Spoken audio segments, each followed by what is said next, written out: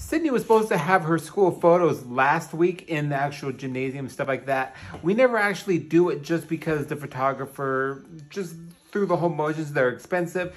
The camera sucks. The quality they give out sucks. And it's just like, you know, I have a camera and every year we try to recreate the photos ourselves and save ourselves 75 bucks. And since COVID started, I'm like, I don't really want to be in a gymnasium full of little kids.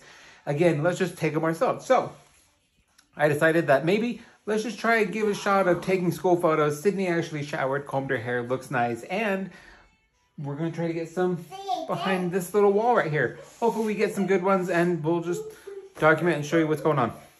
But today, using I think it's a Manfrotto tripod with the little twisty legs light, which I'm excited about because I don't normally use lights. I really like shooting and using natural light, but again, because COVID, don't really want to be outside too much and going to places with lights, usually has people near it, we're going to have to make do with the light, which I'm pretty excited about because I got this from a friend on YouTube, and I did a review on it a long time ago. I think I took it down from the channel, but it's a great light, and it uses Sony batteries. So it's it's an ICANN light. It has cool tones and it has warm tones. And it goes all the way up to 100 right now. The setting is at 11, but it's just like me right in front of it and then without the light. And then in front, without. It's a great light and I don't really have any negative towards it. Okay, I should probably tell you what I'm shooting with.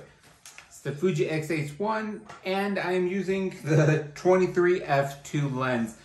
Let's just do a couple of test shots and see what the actual settings are, what I'm going to be shooting at, and then I'll go over everything else afterwards. But it's probably going to be f3.5 and then 2/50th of a second. It's usually kind of what I shoot things at. Hey Sydney, ready?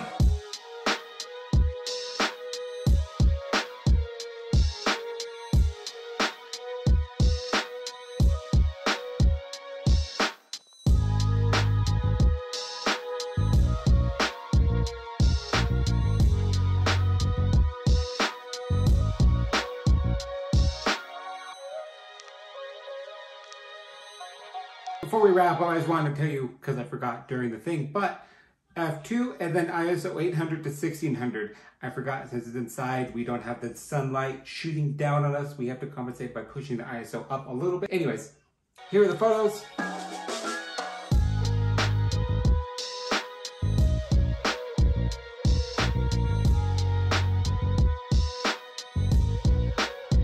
They came out pretty good. Like, ugh, her sitting down was great.